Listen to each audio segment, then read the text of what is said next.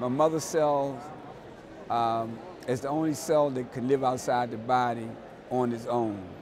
No other member, or matter of fact, no one else in the world have a cell line like hers that would live outside the body.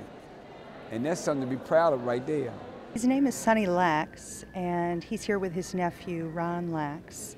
They're here because incoming Clarkson freshmen have read the Immortal life of Henrietta Lacks. Henrietta is Sonny's mother, was Sonny's mother and Ron's grandmother. Henrietta Lacks's cells, called HeLa cells, created the world's first immortal cells. Dr. Sent at Johns Hopkins Hospital, and Johns Hopkins Hospital, Dr. Gaby was trying to find a cell that would live outside the body for years.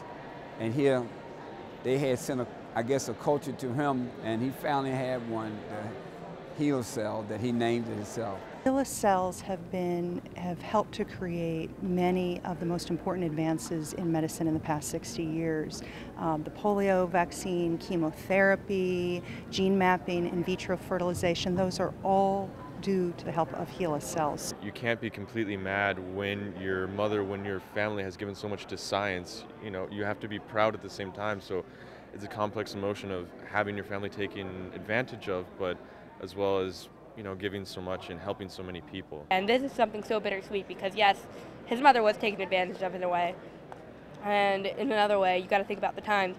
But also, his mother contributed so much to society and has helped with so many things. And how can you be, you know, angry about it, especially when you find out that your mother was such a giving person? It's a very difficult place to be in.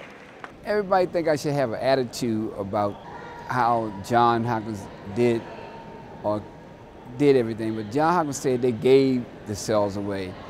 And as far as it affected me personally, I think it makes me feel good because my mother's cells did a great for the medical field. Even just from the polio vaccine coming from her cells, that put, you know, them 5-10 years ahead of time. And then I knew someone with polio back in those days, and that's almost non-existent now, polio.